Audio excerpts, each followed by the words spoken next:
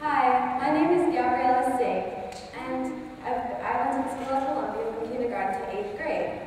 Last year, in art class with Miss Mariwa and Miss Bloomberg, we incorporated speaking out by choosing to focus on the InsideOut Project. The InsideOut Project is a global art project started by a Parisian street artist named JR. Let's think. So how exactly did JR go from a 17-year-old boy spraying the metro tracks to a TED speaker changing the world through his artwork? Originally, his concern was not about changing the world. He would paste pictures of his friends' graffiti. He wanted to be heard, and he wanted people to know who he was. In a sense, the core values of the InsideOut projects have stayed the same, as he still tells the untold stories. JR has traveled the world extensively, and with him, he has brought the InsideOut Project to every corner of the earth. JR's goals for the InsideOut Project is for portraits to convey messages of your personal identity and to display the untold stories. But how exactly can you go about doing that? How are you meant to get people to listen about others thousands of miles away? Most importantly, how are you meant to get people to care?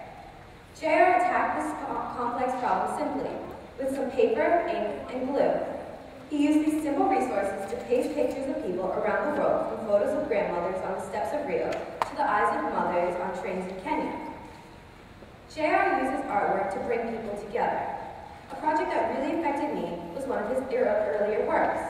In Palestine, he pasted portraits of two cab drivers next to each other. It was simple, two men smiling. As he was putting their portraits up, he asked the crowd, which had started to surround him, which cab driver was which. Some people said the Palestinian was on the right, but others said no, he was Israeli. The crowd could not come up with a unanimous answer. What does this tell you? It displays how little differences there are, but how big the differences impact us. After JR won a 10th prize, he realized that he could not do this project alone. It's pretty hard to change the world with a small group of people. So, he expanded his entourage to the global population. Now anyone can take pictures and submit them to the InsideOut Project. In return, they get all the supplies they need to post their pictures and make their voices heard in the same way. Their respective causes, whether in peace, education, or the environment. Back to art class. At the school at Columbia, how are 13 8th graders going to make their voices heard? We brainstormed and went around the classroom trying to extract an idea that could be plausible to put on the side of a building or hang up in our school. We wanted it to mean something, to make people think. How are 8th graders going to do that? We did not take this task lightly. We collaborated together and thought long and hard. I suggested we adopt the idea of the three wise monkeys: say no evil, see no evil, and hear no evil. But no, we agreed that it represented a kind of ignorance.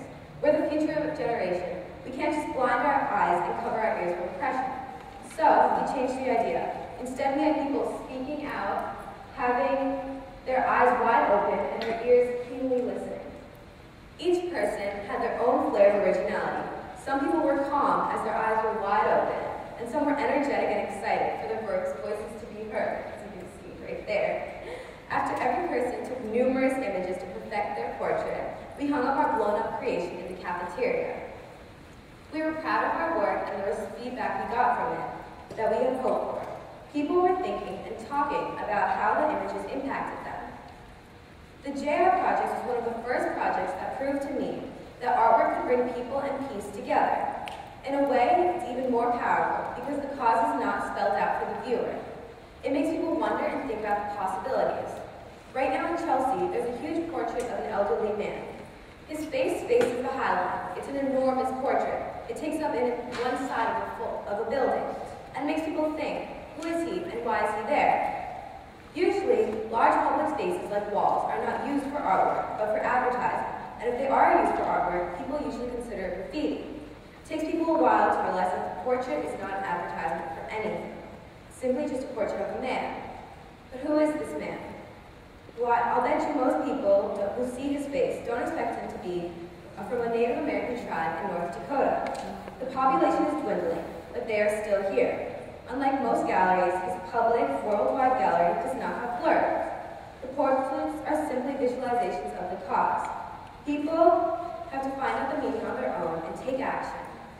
JR says, I wish for you to stand up for what you care about by participating in a global art project